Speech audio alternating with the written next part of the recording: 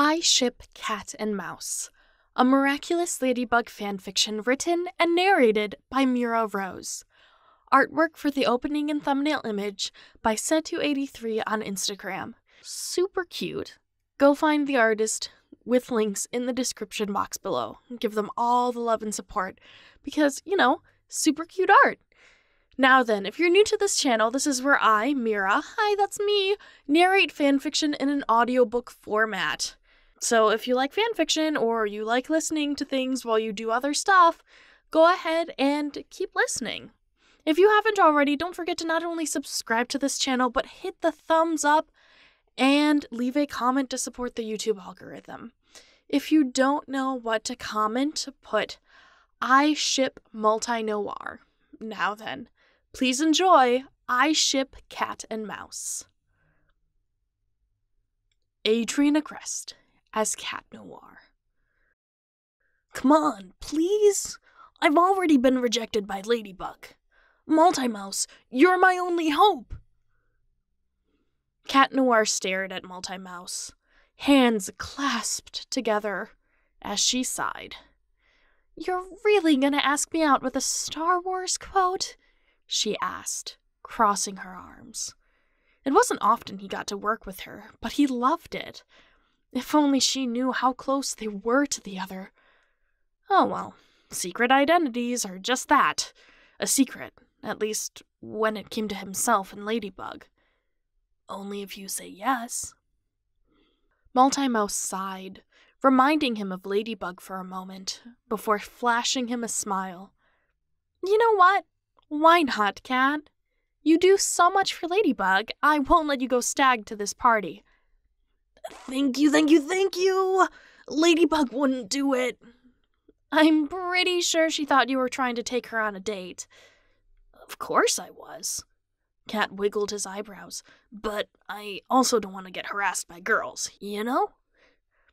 I do. Me going with you means I'll be the one to get harassed by those same girls you're referring to.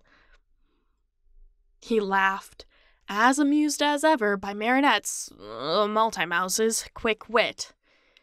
It's a shame he knew her identity, because it meant Ladybug rarely used her talents. She would be such a great addition to the team, both in cuteness factor and in talent. He shouldn't have to bear the burden of being the cute Miraculous Holder mascot all the time, right? Even though it was a self-appointed title. So, how long do I have to get ready? Multimouse asked. Oh, we're leaving right now. Cat took her by the arm, swinging her into his grasp, and took off before she could so much as yell in surprise.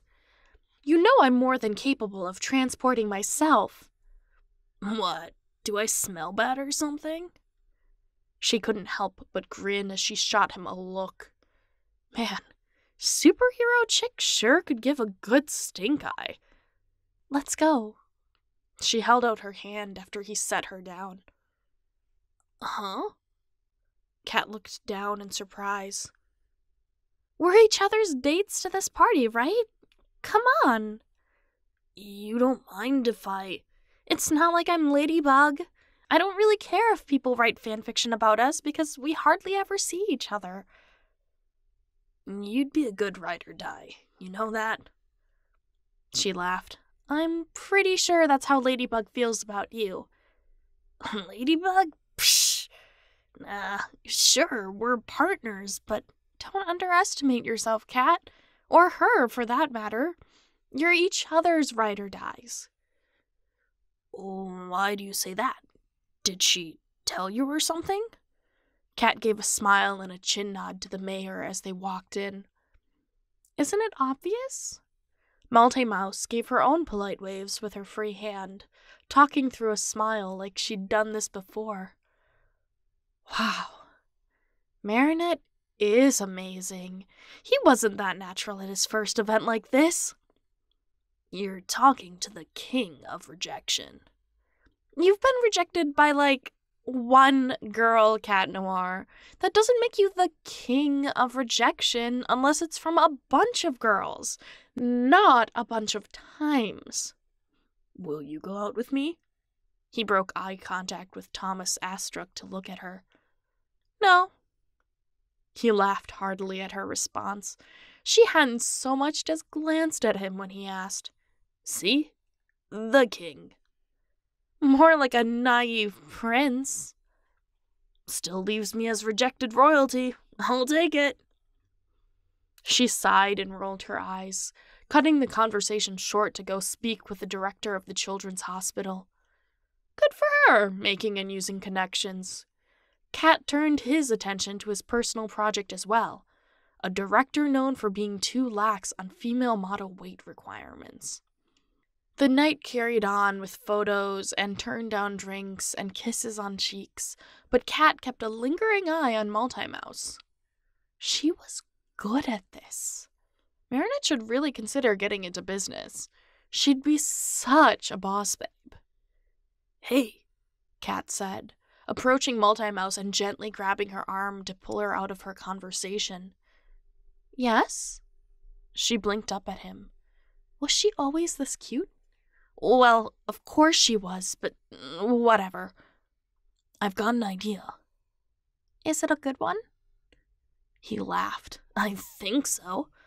What is it then? Fundraiser photos. Fundraiser photos? Of you and me. What makes you think they'll sell? He grinned and placed a hand on his chest. Cat, he began, and Mouse. She blinked a few times before a smile grew on her face, recognizing what he meant. Got it, she said. Where? Give me a moment. I have to make a phone call. 20 minutes later, Cat Noir, Multimouse, and Alya Césaire were in a car park with a DSLR and a sleepy Nino holding a ring light. It looks like the DJ boy was up past his bedtime, as the night was no longer young. So what are we going for? Alya asked, adjusting her ISO for the darkness. Cat and mouse? I was thinking more of creatures of the night, Cat said. Multimouse kept staring wordlessly at Alya. Was she doing that telepathic girl talk thing? What, and miss out on the predator-prey ship action? Ship action? Cat turned his attention to Multimouse, who looked just as confused as he was.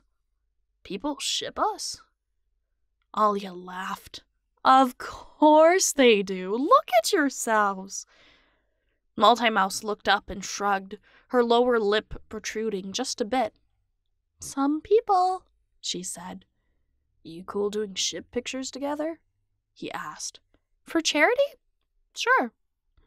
Yeah, Alya winked. For charity.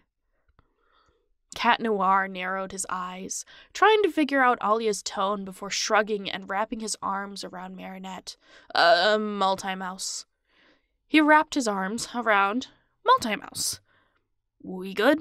He asked, noticing Nino adjusting the ring light. Now look like you like each other, Alya called out.